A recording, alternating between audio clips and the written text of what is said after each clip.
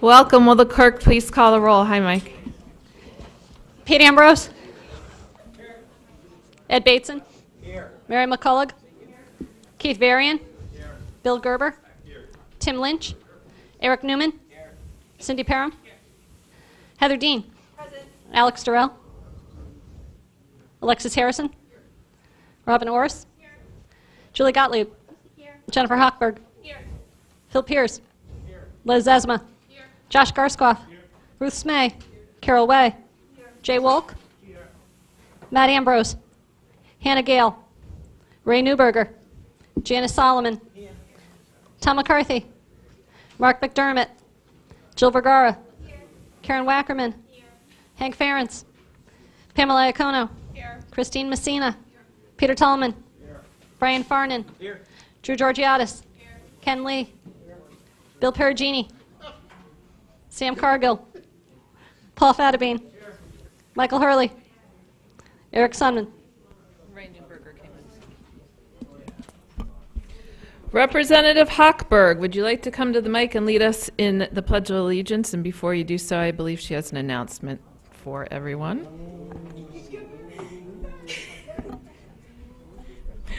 We have you, Representative Ambrose. I am married as of May 21st.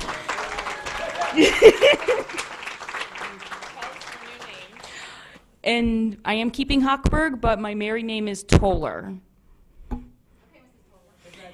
Thank you. I pledge allegiance to the flag of the United States of America and to the republic for which it stands, one nation, under God, indivisible, with liberty and justice for all. Thank you. You're welcome. Congratulations. Thank you very much.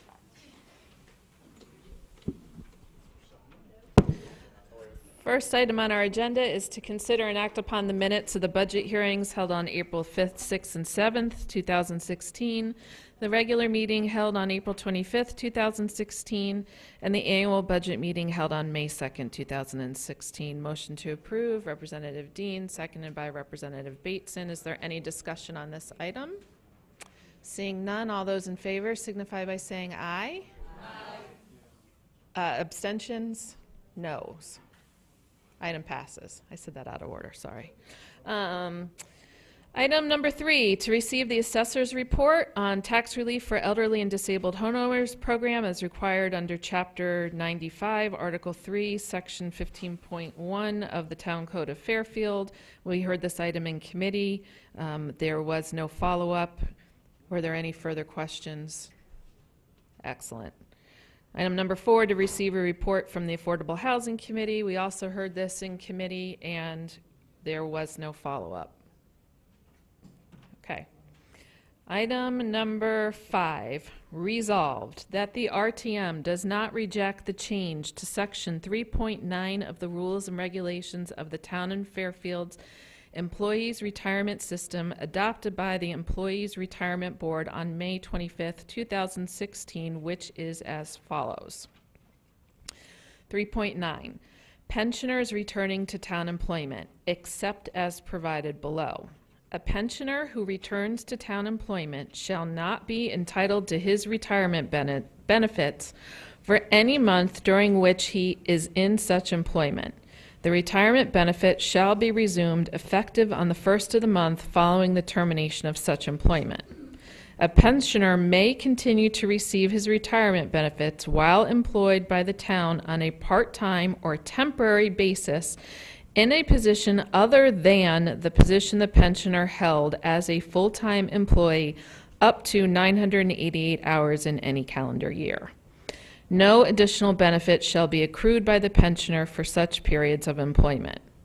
If a pensioner continues to be employed by the town after 988 hours of employment in a calendar year, he will not be entitled to his retirement benefits beginning in the first of the month after the 988 hours is completed. Motion to accept. Representative Dean, seconded by Representative Zezima. Is there any discussion on this item? Representative Farnan. I guess point of order. Can I make a motion to amend this ordinance? Is that possible? As far as I know. I don't see the town attorney. Can we? Time to go back to the pension board. Okay. Does anybody, Mr. Mayor, do we? Town attorney's not here. Yeah. I'm an attorney, I can do it. And I can get what you pay for, I guess.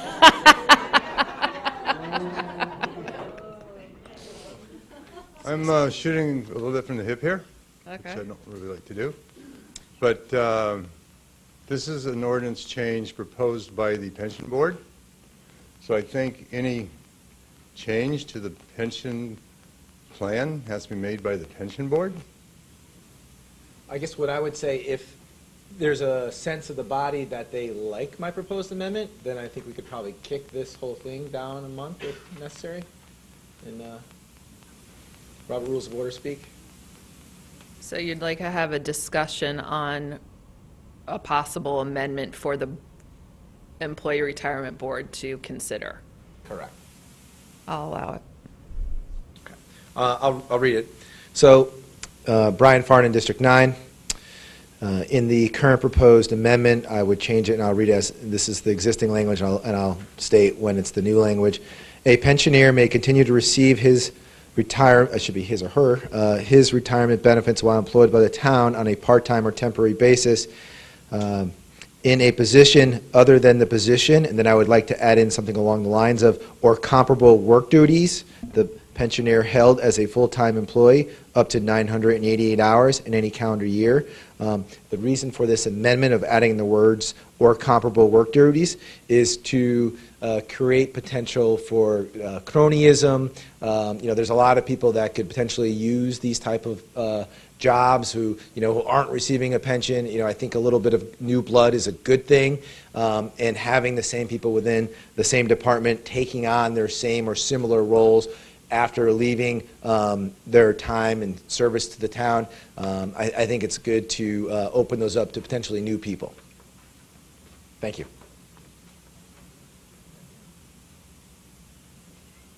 Okay, Heather, Representative Dean seconding for discussion purposes. And I saw the CFO. Did you want to clarify something?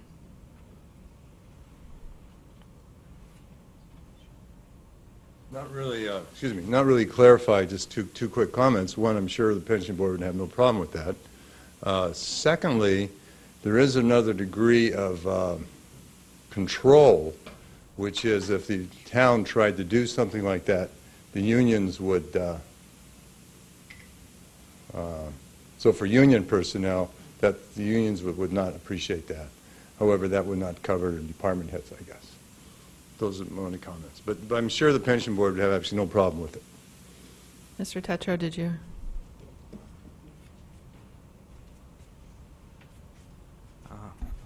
Through you, Madam Moderator, to Representative Farnan, if you could help, I had some comments on that, but I wasn't quite sure where you were going. Could you provide a little bit of background in terms of what you're trying to prevent or avoid on that, so I could, thank you. Brian Farnan, District 9. The idea here is to open up potential positions to new people who could fill them outside those that are, from our understanding, this all came about because there was a town employee who was looking to take on a different responsibility in a different department and had nothing to do with their existing role.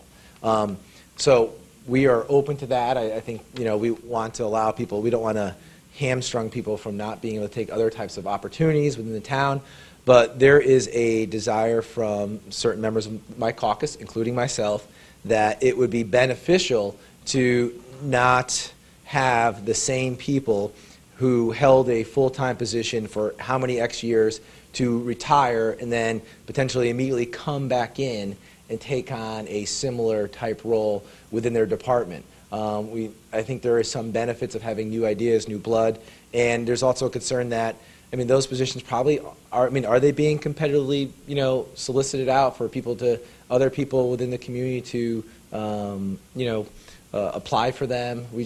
From our perspective, it seems like there could be, John had this position for 20 years. Now he's retiring, but he's not double dipping, but he is kind of in some ways double dipping because he's working on a part-time basis also receiving a pension. Why not open up those positions, get new ideas, new insight, versus, hey, I know all the people that are,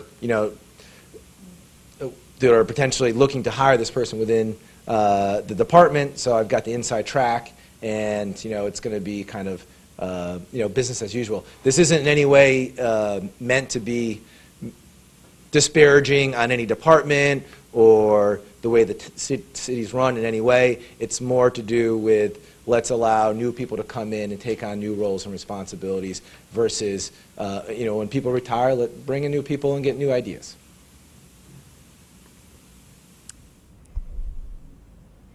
Okay, it's what you're suggesting. I can't say would never happen. It's just structurally, if we had a full-time position, first of all the positions that we have, full and part-time, are approved in the budget book and consequently also by this body. So if we lose a full-time person, and we haven't added positions except for, I believe, school security in about the last 10 years. So the town's running with the same number of heads as we did 10 years ago. Not the Board of Ed side, because the school population's gone up and down, but the town side.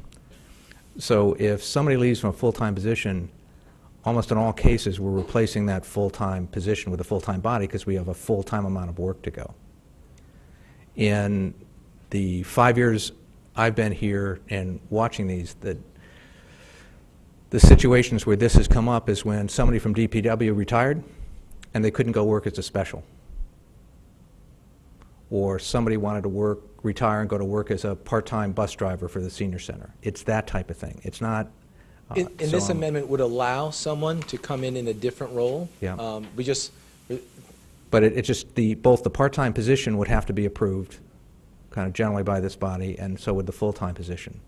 So it's not like we can make those up. So if those were available, it's not like you wouldn't hire. If you tried to replace a full-time person with a part-time person, as Mr. Mayor mentioned, you'd run into union issues. So that generally there are rules against that type of thing. So that's why I said I'm not quite sure what you're accomplishing. To the extent that you're, tying management's hands a bit in terms of how to do this, you can. I'm just not sure why you'd want to in that. And we really haven't had a situation like that, but I can't sit here and guarantee you that situation wouldn't occur either. So I'm kind of... I guess I'm not implying that there would be a new position created for this individual who has retired, and in some ways I could see how it could be considered tying the administration's hands, but at the same time it's still expanding what is currently available, so it's still an expansion. Yeah. Again, for me it's been mostly in a seldom used type of thing where some folks had wanted to continue as a special. In case we have now somebody's leaving office staff in the police department, but as part of the THEA union, would like to continue as a special, which she has been doing, but can't because of this. Yep. It's just, that's the type of situation where we're in. So that's all, just for your consideration. Yep, and we had a healthy debate in our caucus about this. I don't see this in any way as a partisan issue. This is, reasonable people, I think, can differ on this. I think at the end of the day, this is about, do you want to have more of an opportunity to inject new blood to take on positions when someone retires and is receiving a pension, and at the same time we were providing some level of flexibility and compromise where they could go to a new position. So this was just an attempt to kind of meet both those purposes. I have a point of order, Madam Moderator. I believe that once the debate has started, I don't mean to be disrespectful to the first selectman or your skills as the parliamentarian for the body, but I believe that once an item is on the floor, that each member of the RTM has the opportunity to speak before you go to ex officio members. So I just ask that you keep that in mind going forward. Thank you. I try and recognize people as the hands go up, but thank you. Sure. I don't think that's correct unless he's quoting Robert's rules. I was quoting Robert's rules. I believe that is correct. Okay. You wouldn't have a section. Not in front of me. I've read it several times, but I will. All right, I'll look it up. In the meantime, I do my best to get to people as the hands go up. In my last point, I believe we may have to reject this and then bring it back a month from now if that's where the body would like to go. But Okay. Representative McCullough.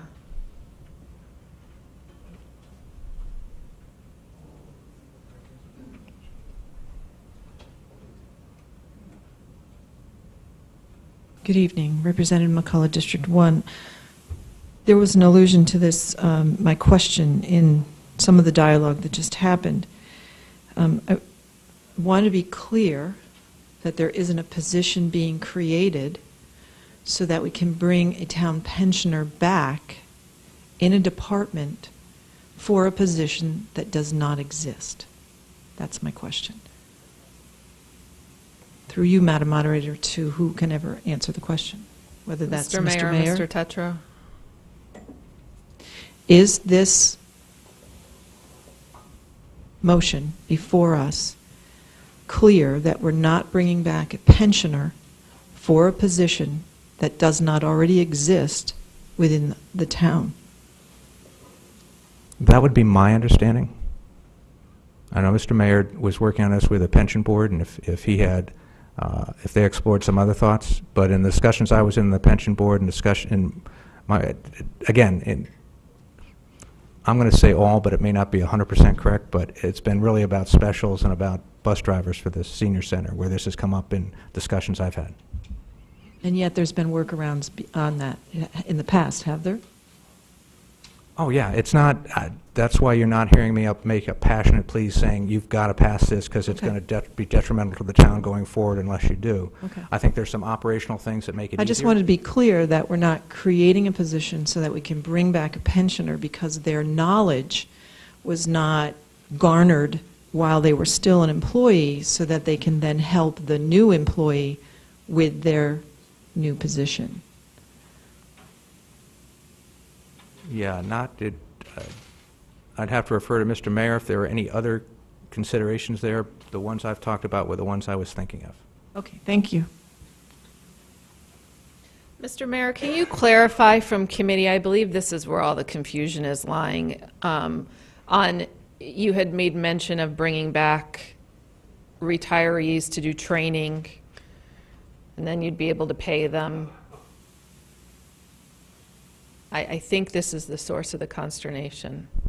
Yeah, I guess there's three issues here. One, the two pension plans were written equal. For some reason, a few years ago, because of something going on in the public safety, maybe it was somebody wanting to work at the senior center, the then HR director brought to this body the change to allow people to work part-time in another job. But she only brought it to this body for the public safety pension. So that did create an imbalance, an inconsistency, some could say an inequality in the two pension plans. So that's one. Two, as Mr. Tetreault has pointed out, the bulk of the purpose of this and the major incentive for this is exactly that issue, which is people wanting to continue working for the town in a different capacity than they currently worked in. But now thirdly, I'm not going to deny that that there could not be a time when it would be intelligent, wise, and smart to bring back somebody to help do something for a short period of time to provide better customer service and to better manage the town. That is a possibility.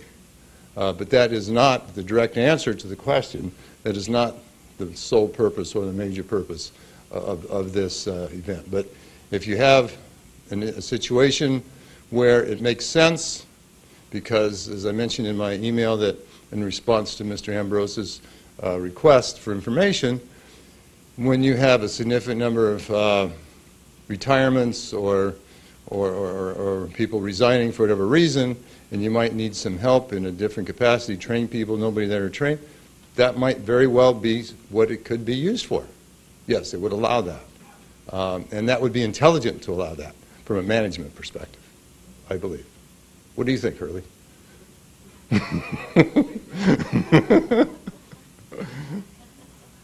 Representative Hurley, and then Representative Garskoff.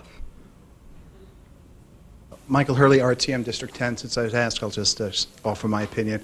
I understand what we're trying to do here with the original proposal coming out of the retirement system. I think the sense the body motion recommendation from Brian Farnan makes a lot of sense. It's just looking to put a little bit of boundaries around it. I think it's reasonable, and if it is a formal sense of the body, I will support it this evening.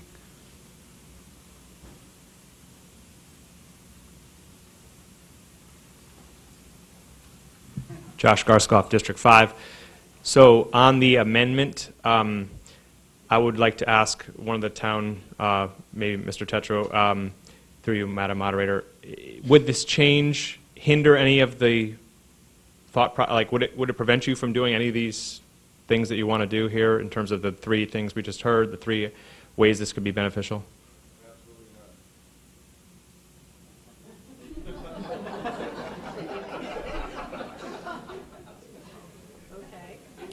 Yeah, then I guess I could use some explanation. At my first thought, it would eliminate one of the options that Mr. Mayor said, which was if somebody leaves abruptly and retires abruptly, and it takes us a while to find their replacement, then we wouldn't be able to bring somebody back to do some training for them, which has been, which would be a challenge. Now, I can't, if you said, when's the last time that happened, I couldn't mention it, so it's not a big driving force in that regard. But since Mr. Mayor seemed to be sure that it doesn't, Bob, perhaps you could clarify for us why it doesn't. I think you need to speak from the mic.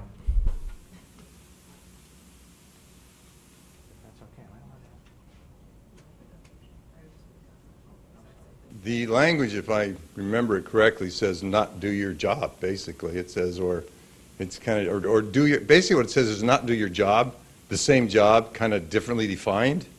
It's kind of to clarify, make it clearer. To me, it's not an issue.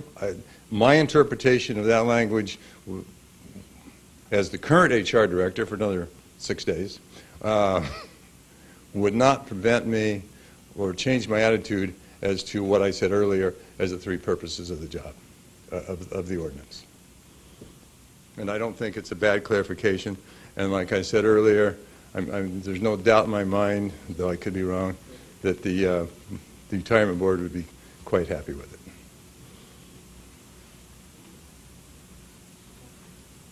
Do you want to add anything, Mr. Tetro? Okay, thank you.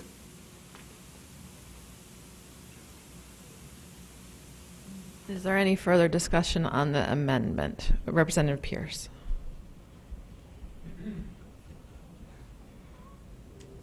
Phil Pierce, District 4. Madam Moderator, I'd like Mr. Farnan to restate the motion, because I think that he's right, that if we don't reject this tonight, it's deemed approved. Correct.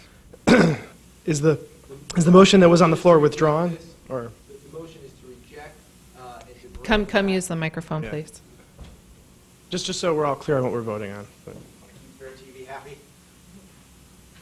The motion is to reject and to get a sense of the body on whether or not the addition of such language, as I suggested, which is that they cannot take additional employment, they can take a position other than the position the petitioner held or comparable work duties is what I'm looking to do. So I think we don't have to get the exact wording tonight, but what I would like to do is reject with the belief that we would bring this back at our next meeting with some type of language similar to this, which basically limits the individual, the pensioner, from coming back and taking on a similar work duty.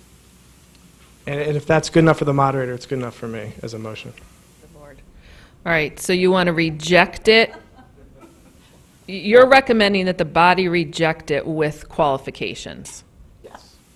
Okay. Does everybody understand that? Representative Gottlieb and then Representative Lee.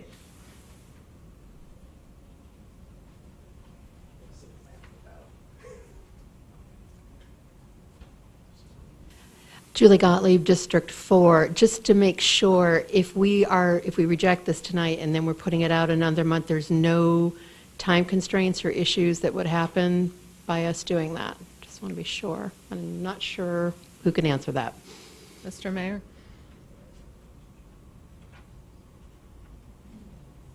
It's our own ordinance. The one issue that we'd not be able to deal with is the current Chief McNamara secretary who's retiring effective, and there's a party at the Gaelic Club Wednesday night from 4 to 7 to honor her 30 years of service to the town. So be there. At the Gaelic Club,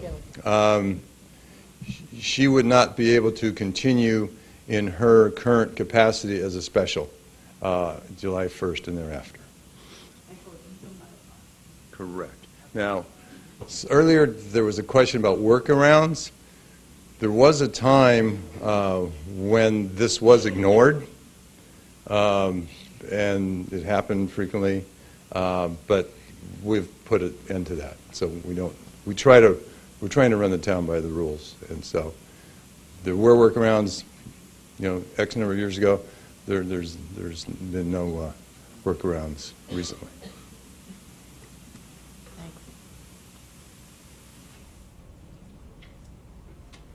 Representative Lee, and then Representative Zezima, and Walk.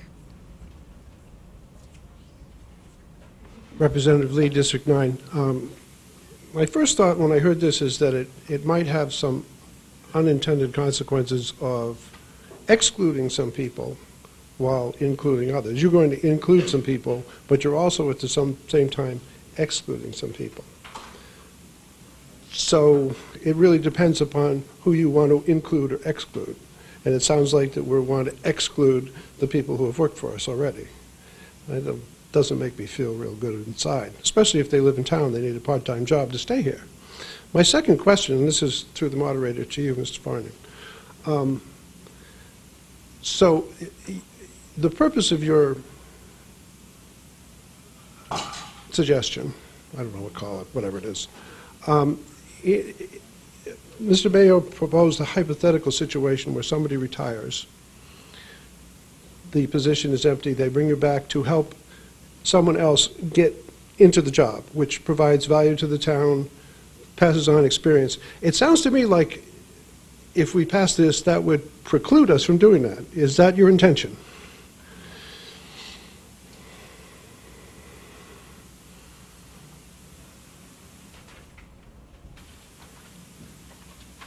Brian Farnan, District 9. I guess two things. First and foremost, if you're yes, so there are certain potential people that would potentially be excluded, individuals with pensions that have worked for the town for a long period of time, but I think the net benefit of opening it up to new individuals outweighs that. I also think there are a lot of people who don't have pensions that live in town who also would like an opportunity for part-time employment. And then as for your question regarding training, I think at the end of the day, if you're hopefully running your department in an effective, proper way, and someone gives their 2 weeks notice, you should be able to have a transition to a new individual or have a system in place to be able to handle those contingencies. I know in my, my job and probably a lot of everyone else in this room, we're all replaceable, sadly to say. And there should always be, with whatever organization you're involved in, there should be a process in place that if someone were to move on for whatever reason, hopefully good reasons too, that there would be a orderly process to bring someone else into a position or someone else who has that work knowledge. I mean, there should never be a position within within the city or within any organization where only the skill set lies within one person, so that should be able to be handled with. That's my thinking there. Okay. Thank you. I personally, I'd like to think that we hire people on merit, whether they're town employees, no town employees from Alaska, from Hawaii, from wherever. So I kind of, this doesn't sit well with me, and I don't really think that I can agree with this. Thank you. Do you want to respond? Yeah, one last quick one. Just in response. On the, so Brian, on the issue of merit, so we struggled with that too. So then it was like, one of the things we discussed in caucus was, well, do we add an amendment that says that there needs to be a competitive hiring process, and if such another person with similar skill sets steps forward? I'm like, no, it's too much. It's just, so we were trying to limit this because we thought about that issue too, and we didn't feel comfortable, hamstringing that much. At the end of the day, we want to, bring in new individuals in certain positions or allow, we're just trying to avoid we think this is in my opinion, this is a good governance amendment. That's the attempt here. Thank you. Representative Zezima.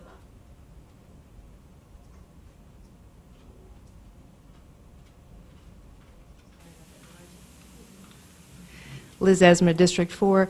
I could go either way on this. I think what we're trying to prevent would be far less likely to happen than excluding somebody with necessary talent to come in even on a temporary basis. Madam Moderator, through you to the First Selectman, please confirm for me that we do or we do not endeavor or have to hire a town employee as a part-time, a town resident as a part-time employee.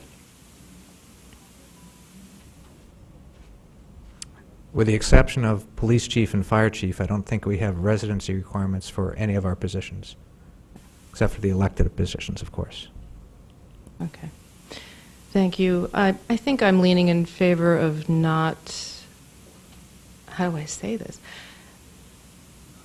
Not rejecting, because I'm just concerned about the exclusionary aspect of it as opposed to preventing some untoward action. Thanks. I had Representative Walk, but Mr. Mayor, did you just have a clarification or you wanted to opine? All right. Just let the body finish, please. Representative Walk.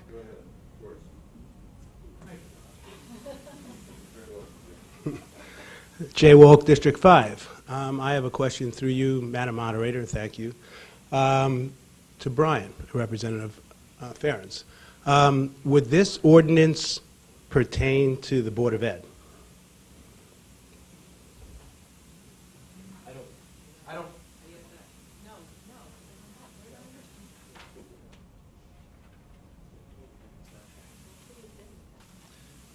No, it would not apply to the Board of Ed because I don't believe this only applies to town employees. This does not apply to police or fire. It's a busy night for me tonight. We all like you. Thank you. This is a clarification, not opining. There are Board of Ed employees who are in the town pension plan. Those employees would be impacted by this.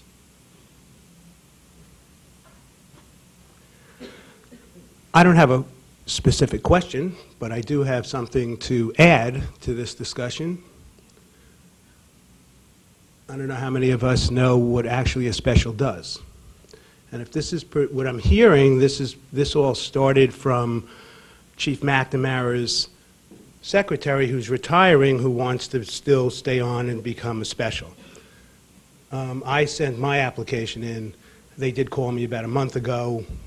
I'm already employed, so I turned it down. But just to let you know, it's not a glorified job, and there's not a lot of people waiting to do this. You don't get paid a salary. There's no medical. You get paid hourly, and you work on weekends and holidays. You can't say when you want to work.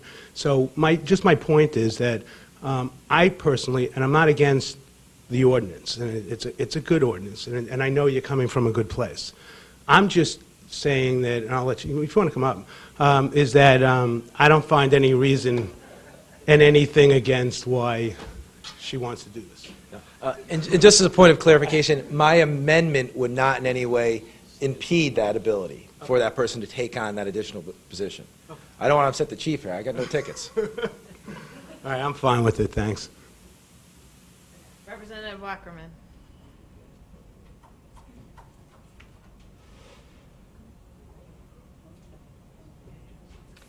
Karen Wackerman, District 7. I think my my hesitation about the amendment is that it strikes me as sort of micromanaging the HR function of the town. And I think I trust the town to know when they need people, who might have retired for a little while. I think it makes sense if they're lucky enough to have someone who can train the next person. That's terrific, I think. So I think it's unnecessary. I'm also wondering, and maybe Mr. Mayor, through you, Madam Moderator, can answer this, if the language with the amendment would be the same or very similar to the police and fire language, or because I know part of the goal here is to try to have it equal. And I'm wondering if this would limit it in a way that would make it somewhat unfair to the town employees.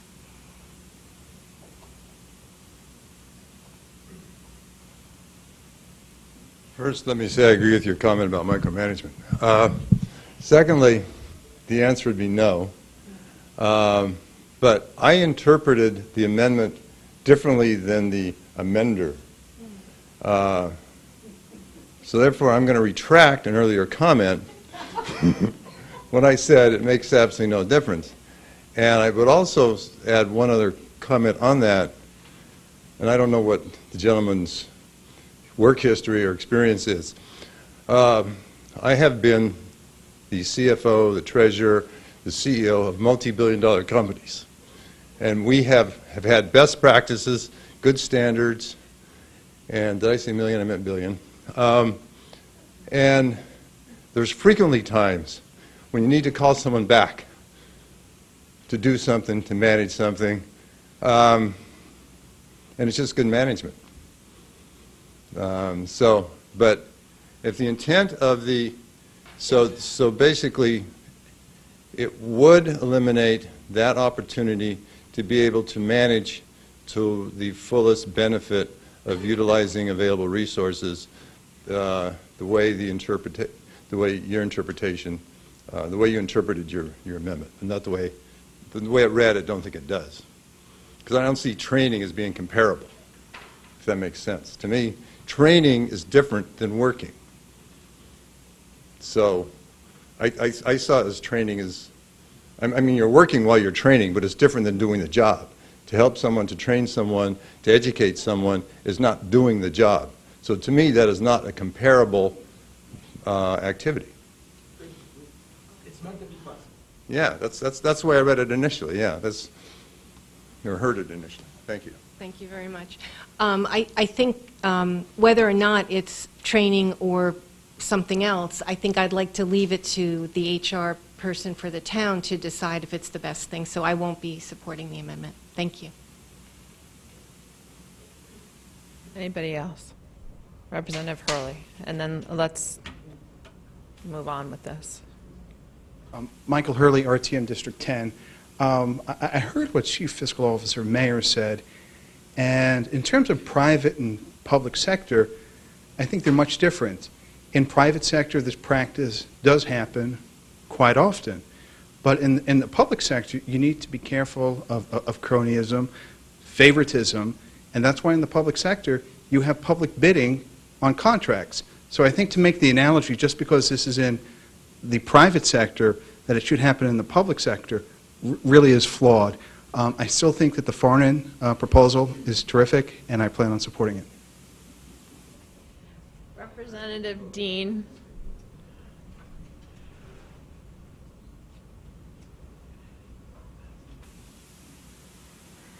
Representative Dean, District 3. I had talked about this ordinance or this proposal during committee, and I was a little surprised by it because originally I thought, just from my own personal perspective of observing my parents who never wanted to retire, and I am going to get to the point of this, who never wanted to retire, really struggled with it, and then when they finally did, were really happy, really, really happy, but it took a long time.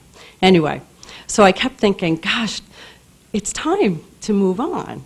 But I thought about it some more, and I did talk with Bob Mayer about this, and he gave the reasons, the rationale, as he did this evening. But to this amendment and the idea of best practices, I think that that's key. And bringing the private sector, sometimes that perspective is important because we are all private citizens here. I believe we're all private. There's a few that are town employees. But we all are private citizens, and we do bring our personal and private experience here. And there are such positions as interim. And I believe we've had interim positions in place in the past, and we've used that and used it successfully until we found the permanent person. So I, too, am going to support our HR and our town, and I won't be supporting this in particular. Thank you.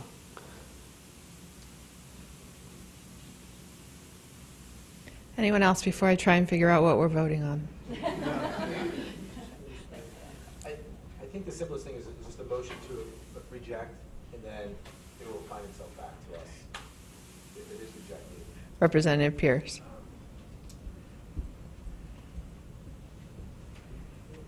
Phil Pierce, District 4. I think we should just vote on the motion as it is on the agenda, and then if that prevails, I think, Representative Farnan has expressed his view, which others have supported, and the board can take that up or not and send it back to us. That's my suggestion.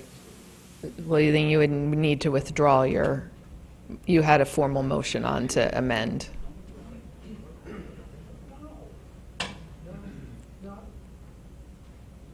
I would agree with that. I would withdraw my motion. Okay. And you've stated your case for why you think the pension board should reconsider some additional And language. I hope to see it come back to it. If it's rejected, you hope that it comes back in another form. Correct. Okay. Does the clerk all have all that for the record? Is that a fair assessment? Okay. Representative McCullough? Yes. Okay, so the motion in front of you is that the RTM does not reject the change to Section 3.9. So if you're comfortable with the language that's in front of you, vote yes. If you prefer to see something different, then vote no. Okay? Does everybody understand? All right. Is there any comment from the public on this item? Representative, sorry, Mr. Dwyer.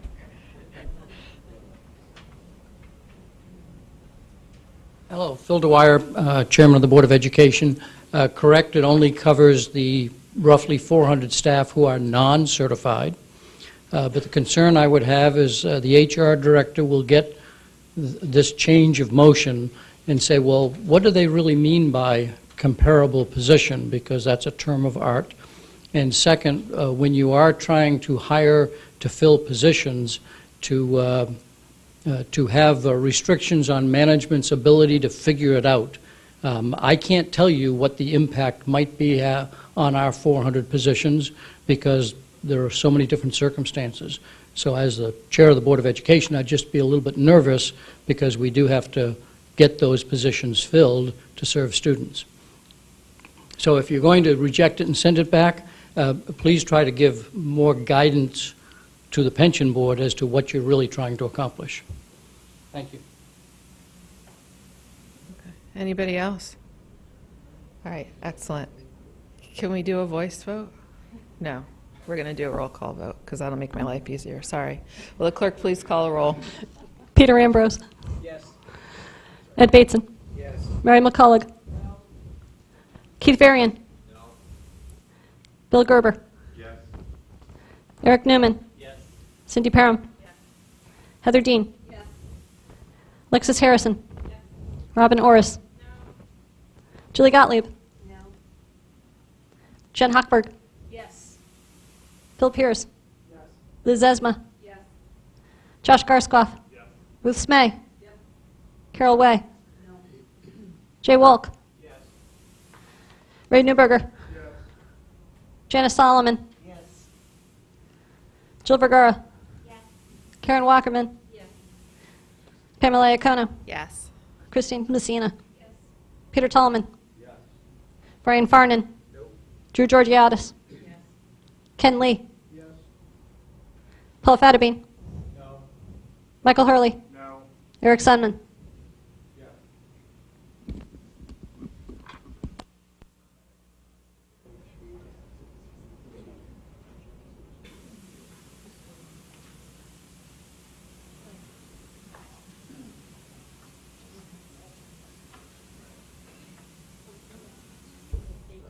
23 yes, 8 no. So the resolution has been accepted. Item number 6. To hear, consider, and act upon the following appointment to the Holland Hills School Building Committee as recommended by the Board of Selectmen, William R. Manderville, Republican, 82 Woodcrest Road. May I have a motion to approve. Representative Dean, seconded by Representative Perham. Any discussion on this item? Seeing none, any comments from the public? Back to the body. All those in favor signify by saying aye. Aye. Opposed? Abstentions? Item passes. Item number 7. To hear, consider, and act upon the following appointment to the Solid Waste and Recycling Commission as recommended by the Board of Selectmen. Joseph R. Pagnosi, Republican, 1496 Fairfield Woods Road, term 11/15 to 11/19, to fill a vacancy for William Schaff, whose term expired. Motion to approve. Moved by Representative Dean, seconded by Representative Bateson. Any discussion on this item? Seeing none, any comments from the public? Back to the body. All those in favor signify by saying aye. Aye. Opposed? Abstentions? Item passes unanimously. Item number 8. To hear, consider, and act upon the following resolution as recommended by the Board of Selectmen. Resolved that the application received under the Neighborhood Assistance Act program are hereby approved, and that the Director of Community and Economic Development is hereby designated as the municipal liaison of the town of Fairfield for this program. Moved by Representative McCullough, seconded by Representative Georgitis. Is there any discussion on this item? Seeing none. Any comments from the public? Back to the body. All those in favor signify by saying aye. Aye. Opposed? Abstentions? Item passes unanimously. Item number 9, to hear, consider, and act upon the following resolution as recommended by the Board of Selectmen. Resolved that the program year 42, October 1st, 2016 to September 30th, 2017, Community Development Block Grant, CDBG, is hereby approved in the amount of $480,500, which includes entitlement grant funds of $468.93 and a program income of $12,407. And further resolved that Michael C. Tetro, First Selectman of the Town of Fairfield, be and hereby is authorized to execute any and all of the necessary documents that facilitate the town's participation in said CDBG program. Moved by Representative McCullough, seconded by Representative Zezima. Any discussion on this item? Comments from the public? Back to the body. All those in favor signify by saying aye. Aye. Opposed? Abstentions? Item carries unanimously. Item number 10. To hear, consider, and act upon the following resolution as recommended by the Board of Finance. Resolved that the bond resolution entitled "A Resolution Amending and Restating a Resolution Adopted by the Representative Town Meeting on June 24th, 2013, entitled A Resolution Appropriating $11,630,000 for the costs associated with the expansion of the renovation of Fairfield Ludlow High School, and authorizing the issue of bonds to finance such appropriation, to increase the amount of the appropriation and the bond authorization by $3,907,674, be and hereby is approved. Moved by Representative Vergara, seconded by Representative Bateson. Is there discussion on this item? Representative McCullough and then Representative Tallman Bateson.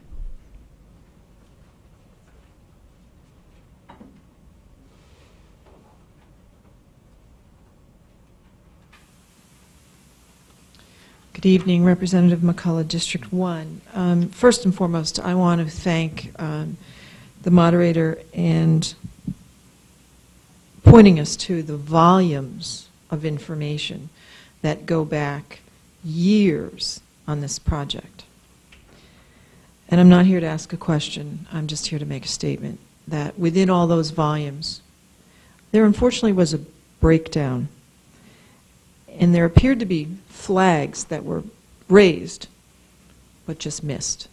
And here we are, as we were the night we voted for the appropriation. We got to do this now. And I feel bad for the taxpayers that in all the years this building committee has been in action, that elected officials, including this body, have missed the warning signs. Thank you. Representative Tallman.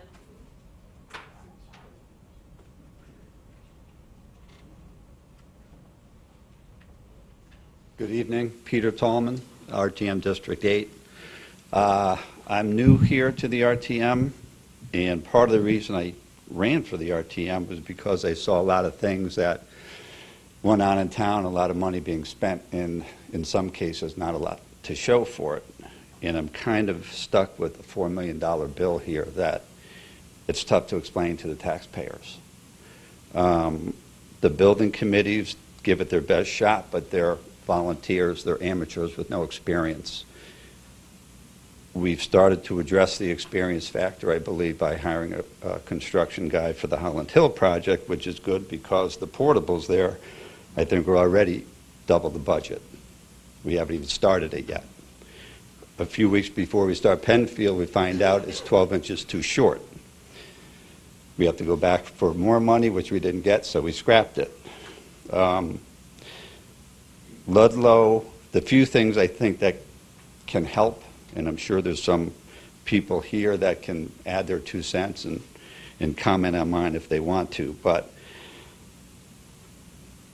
first the Ludlow job was based on budgetary numbers, which was a big mistake. You can't base anything on that, and I know there were time constraints, but that's not an excuse. And they were way off. They were way off. We also, I think, need somebody to check on the balances and the checkpoints for the timeliness of it and for the budget money. And somebody can say, wait a second, we are going way off course, which we were. And as Mary said, the flags were up, but they seemed to be ignored. There seemed to be confusion between what was offered for the cafeteria, what was built. I'm not sure where that fell through the cracks, but according to the Board of Finance, and they'll be helping with the checks and balances, what was delivered was not what they agreed on. How that fell through, where that fell through, I don't know. And finally, just back to the construction expertise, I think it's difficult for a building committee without a builder on the committee to bounce things off of. There could be things where a builder sitting in the room can say, hold it, time out, we're going way off course, this is going to cost a lot more money. Maybe not, but I think we're missing the boat by not having experience on these boards. And I don't know if it's the Board of Ed or the Board of Selectmen or the Board of Finance, but we have to figure this out. It's way too much money. It's way too much money. It's going to be twice what the governor's taken away from us for the education fund, which the whole town was up in arms about, and it seems like everybody around is like, well, we're $4 million short on the windows. We have a lot of smart people in this room, in this town, that we can use to help this, and I think we have to do that starting tonight. Thanks. I think Mr. Tetra just wanted to make a clarification on the Holland Hill portables.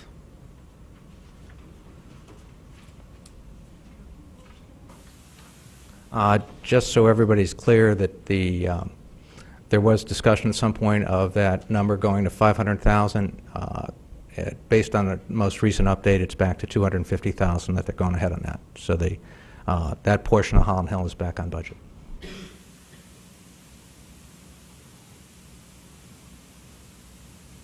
I think it might be 50,000 over, but Representative Bateson.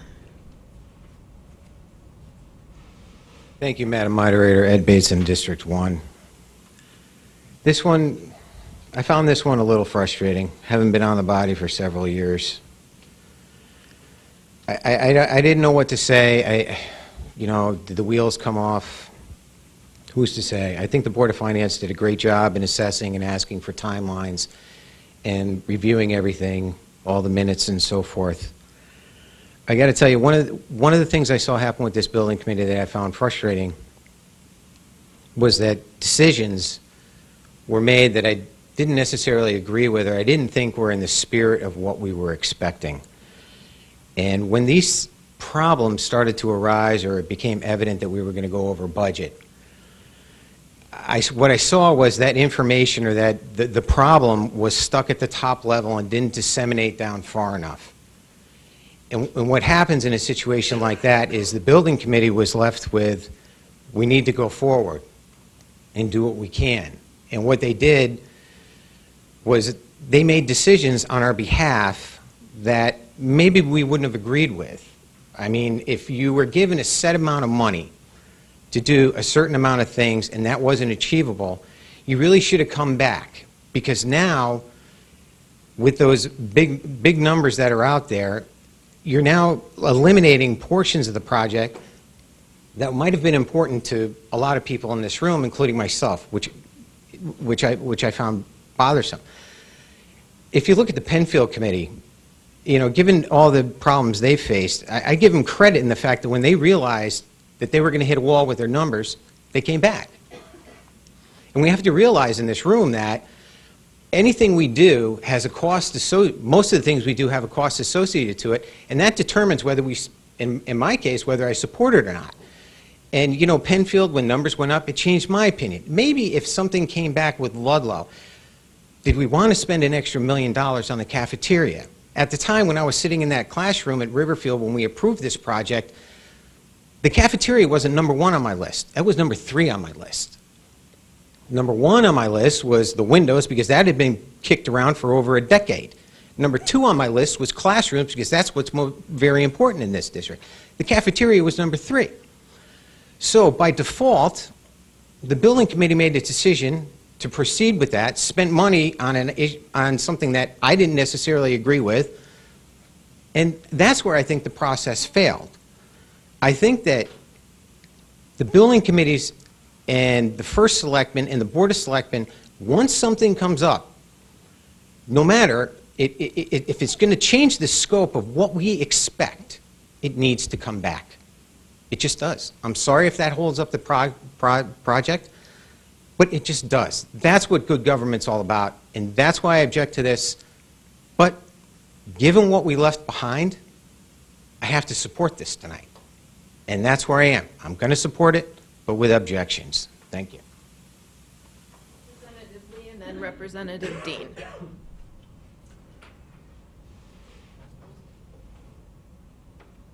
Representative Lee, District 9. Representative Tallman kind of rang my bell because I got involved with this when we were trying to renovate Sherman. And Sherman is kind of a unique situation because of its location.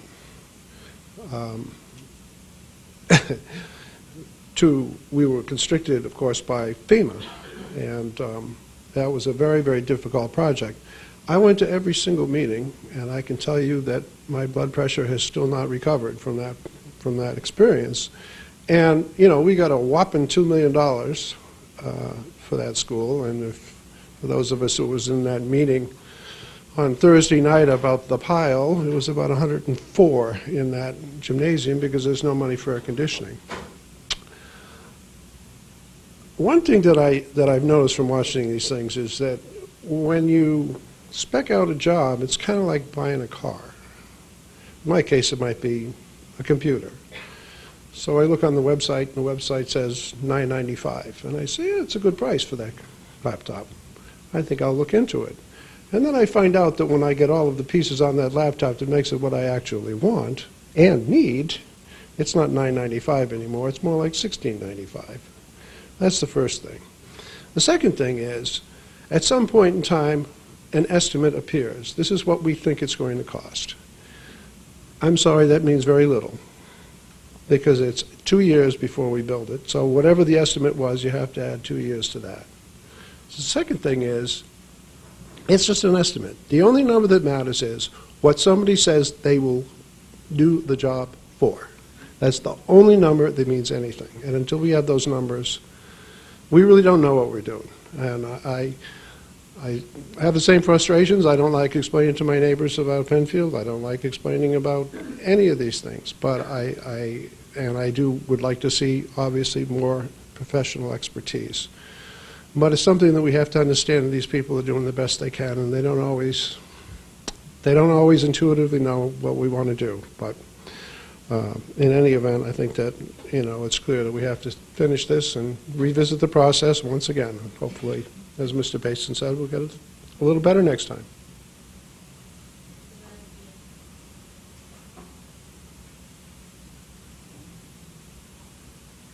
Representative Dean, District 3. This has been a long process for sure, and having served on this body since 2003, I've seen quite a few building projects gone through, and countless volunteers who have served on building committees who really deserve gold medals, every single one of them, for going through this. I'm disappointed, and I did express that. I don't know where things went south, if they will, but we do have a situation in front of us that we have to vote on. But through you, Madam Moderator, to our first selectman, what is the plan in place so that we can remedy and we can make sure that this doesn't happen in the future so that we have full control over our buildings renovations?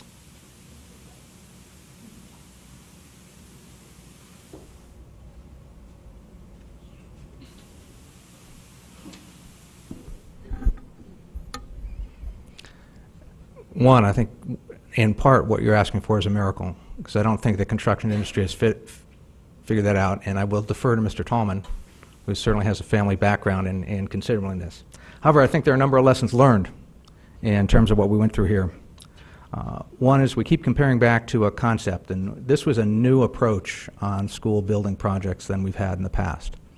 The Board of Ed spent additional money to try and get a better concept or better estimate so it would be more refined.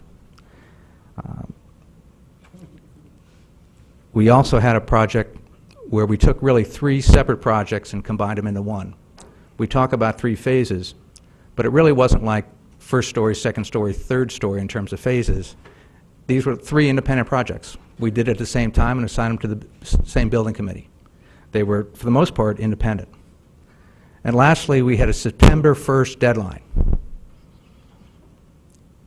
that while it wasn't necessary for 2 of the phases, for the middle phase, the construction and classroom expansion, September 1st, 2015 was a driving force for the entire project in terms of getting it done. When you look at some of the things we learned,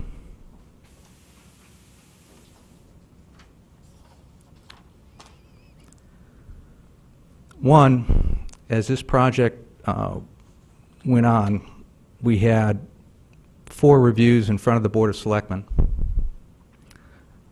We also had a review where I got the building committee leadership team together, the chair, the construction manager, the owner's rep, Mr. Morabito, Mr. Mayor, and also asked Jim Bradley, who's chair of the Penfield Building Committee and was one of the people that was around when we started the Town Facilities Commission and has some great background in this, and Steve Pintinello, who's a member of the Town Facilities Commission currently and also sits on the Penfield Building Committee.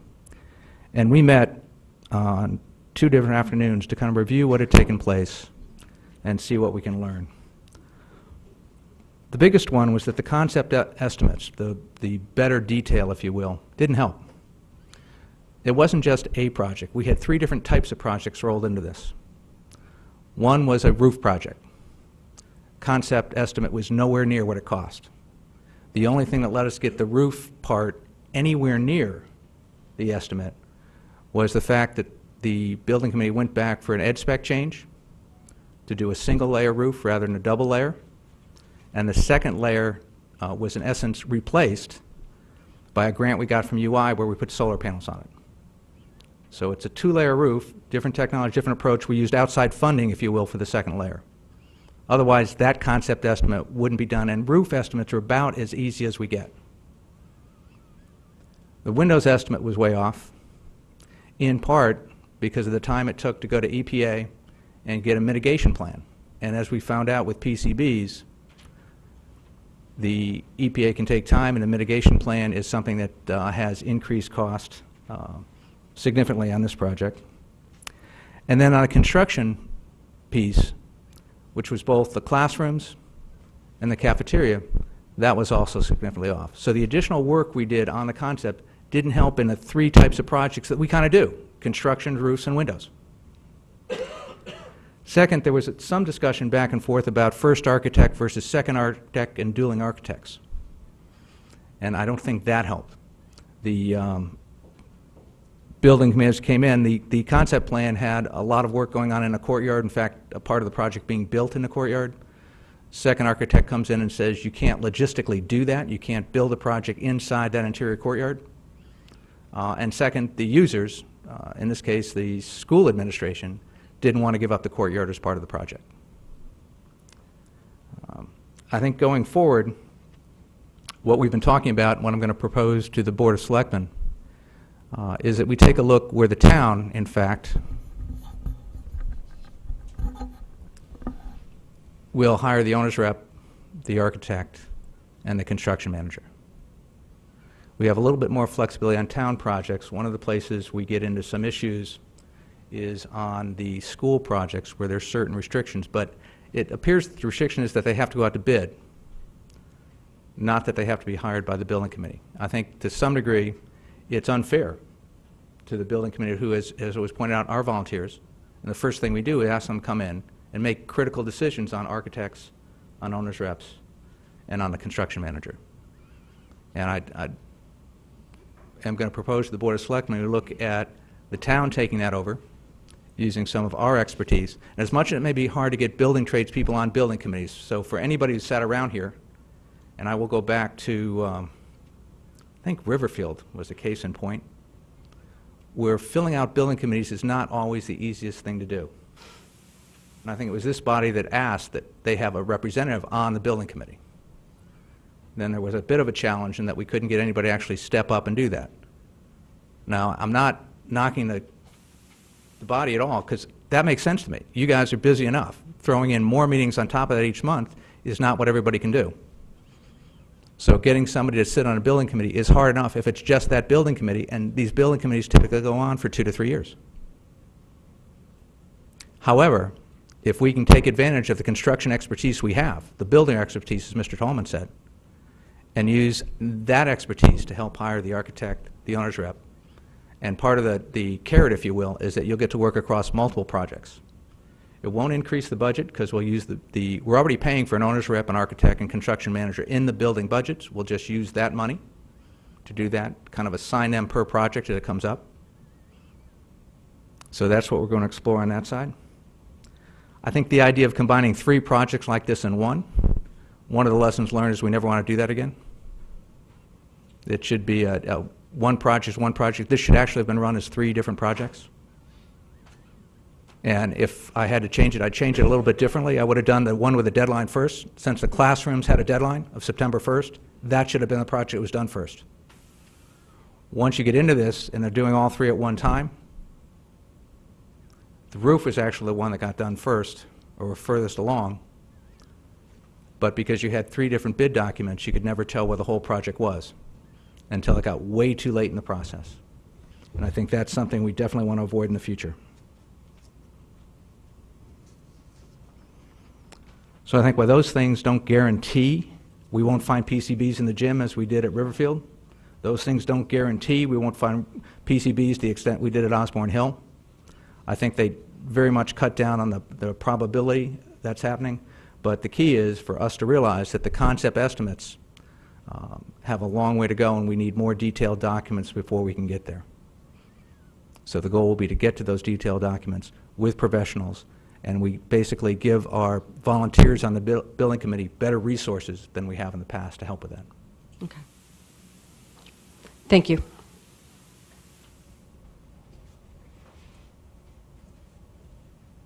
Anyone else? Representative Hurley, then Representative Gerber. Michael Hurley, RTM, District 10. Begrudgingly, I am going to support the expenditure on the windows. But I do want to talk a little bit about a comment that was made earlier by one of my colleagues from District 8. And just to clarify things, as at least I see it, when you're going out and trying to make an analogy to the building committee process, and you use an example of going to purchase your own, a new computer for oneself, and you're in Best Buy, and you see the advertisement for $995, and then you get there and you realize, hey, you know, the advertisement was great, but after I started talking to the salesman, you know, I really wanted this bell and whistle, that one, I wanted a webcam, I wanted, you know, the latest Intel processor. I think that's fine when you're using your own money. But what we're talking about here is taxpayer money, and we have a process in town that needs to be followed. We have building committees, and as Representative Bateson noted before, the Penfield Pavilion, you know, that committee really went, I think, above and beyond, and there were times when I was very frustrated with it. But they did come back to us. So I think I don't think it's a good idea to try and make an analogy like that, because it clouds the decision-making process of this body. And building committees, when they're changing the scope of a project, they're using taxpayer money. So when it's significant material, they need to come back to this body. Thank you.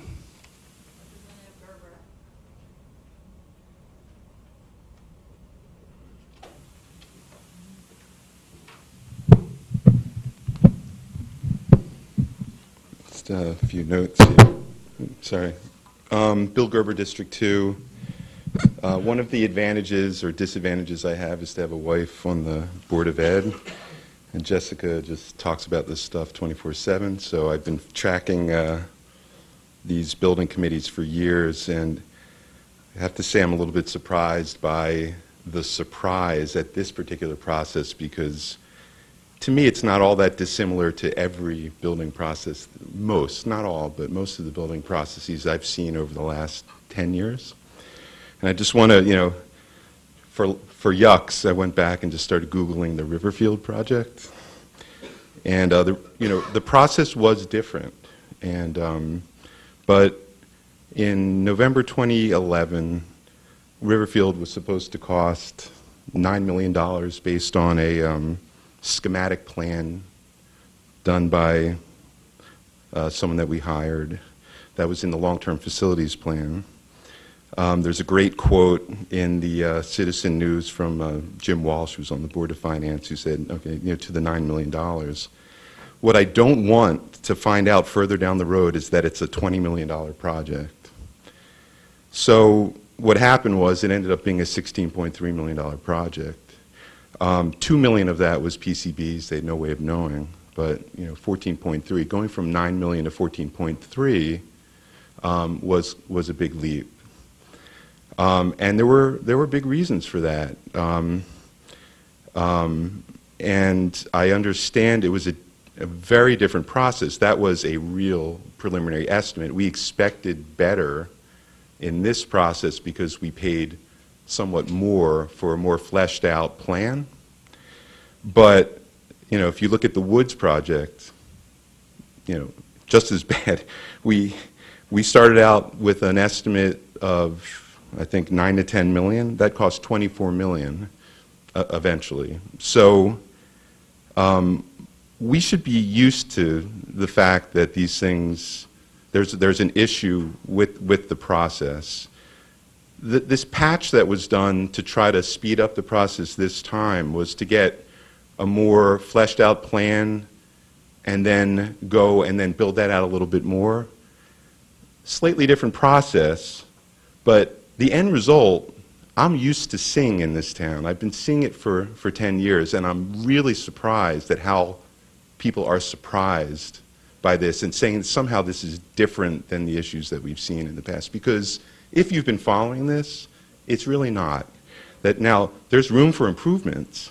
And I think what Mr. Tetreault, what frustrates me the most was, especially in the committee meetings, the finger pointing about failures of this, a failure of that. I agree there are failures, but it's a failure in the process, and I think the things that Mr. Tetreault has presented may go a long way. I think people need to work together. This is, and I agree with Representative Tallman, it is unacceptable in the end to not have a better grip on the plan, but we have a process in place which sort of airlifts people in who may not have been ever on a building committee before, may not have been involved. They do the best they possibly can. And sometimes they don't have, the 5 years of background that going through all the various committees, they're told that the Board of Finance wants this or that, but it doesn't really, they don't really understand it because they haven't sat through hundreds of hours of meetings.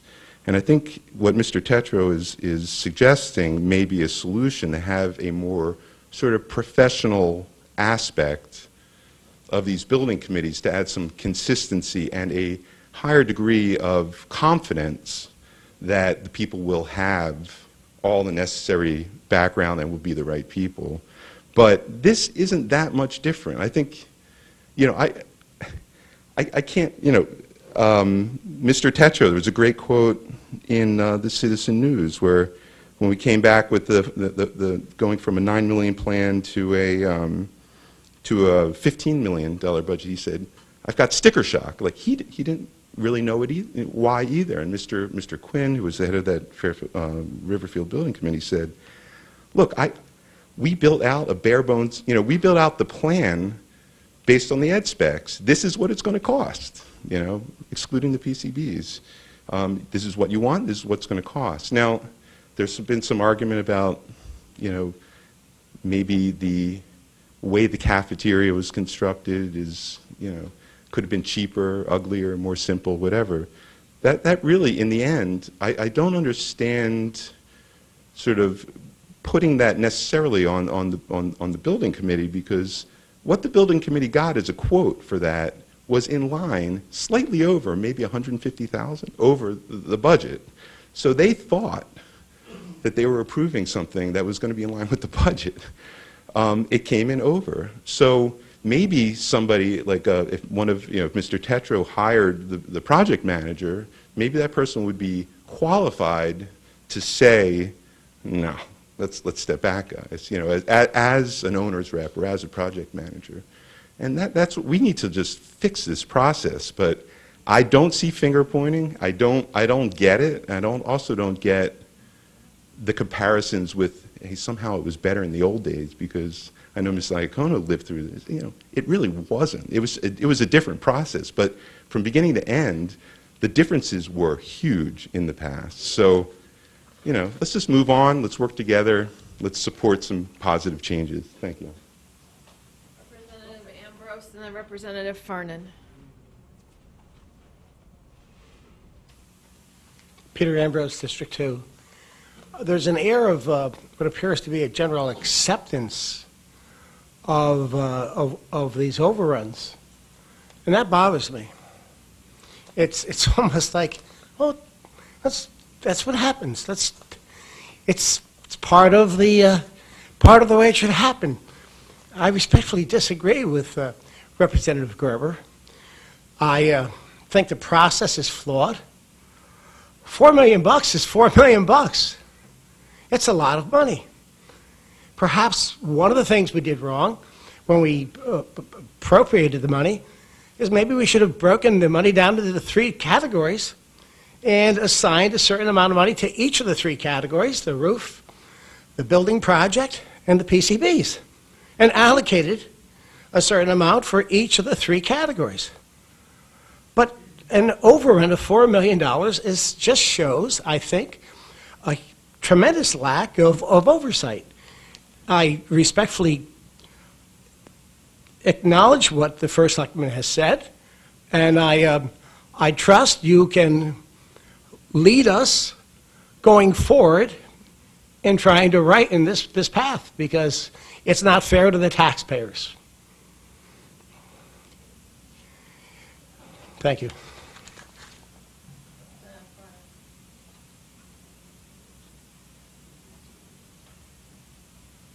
Ryan Farnan, District 9, and I'll be quick because we all know this is going to pass. Let's get everyone home. I'm a supporter of education. I understand we need proper infrastructure in place for our students. Cost overruns like this make it really hard to, in the future, for this body to support, you know, projects like this. I think the moral of the story is we need to have longer memories next time a multi-phase, larger capital expenditure project comes up. I think that is the key area where we need to be very, very careful. Let's not let's break these things down so we can have proper oversight. Let's not micromanage. But agree with the first selectman in one particular aspect that you talked about. We really need to not have these type of multi-phase projects moving forward. We all have to support this. Besides putting money in the classrooms, probably second issue is health and safety. My only ask is that the town really is a little bit more reflective here. Let's look at the root cause analysis of how we got here. I'm not blaming the first selectman, the BOE, or anyone else. I'm just asking that we be reflective on the process, and before the next project moves forward, we kind of could look at what happened here and learn from it. Thank you.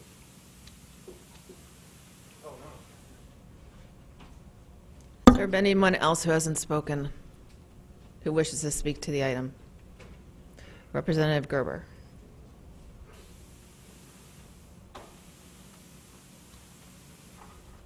I just want to make one point, not in response to, well, maybe in response to using the term cost overrun. The cost overrun for many of the projects isn't necessarily an applicable term. I think it probably is in the Ludlow project for a number of reasons, but we've had overruns, but not because the initial budgets were terrible. They were rough, and as part of the process, Mr. Tetra is going to have to look at, and I think he said he would like to play a bigger role in hiring the project manager and the architect to make sure that the budgets are accurate. We had in Riverfield and in Woods initial estimates that didn't come anywhere close to where a good budget would have come. And then once they were fleshed out, it's my understanding, Mr. Tetro, that once Woods was fleshed out and you went for approval, once Riverfield was fleshed out in a formal plan and you went for approval, Riverfield, the only overage was due to PCBs, which you hadn't foreseen, but the project came in on budget. It was just a heck of a lot more than the rough draft.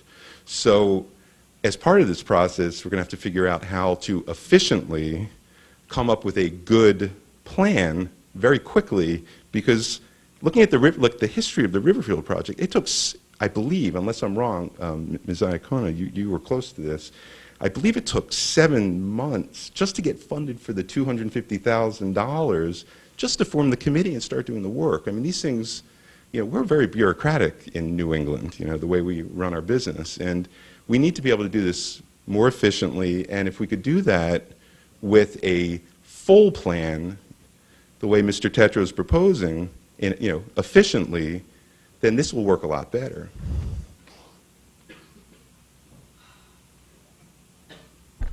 I want to get back on topic. The topic is the Ludlow window project. If you have something to add to whether or not we should approve the Ludlow windows, is there anyone else who wishes to speak? Seeing no one. I didn't say you can't speak. Do you have anything else to wish to add on the windows? Because that's the motion, is approving the windows. I think we've beat process to death now. Is there anybody from the public who wishes to speak? Back to the body. All those in favor signify by saying aye. Aye. Opposed? Representative Harrison, abstentions. Representative McCullough, the item passes.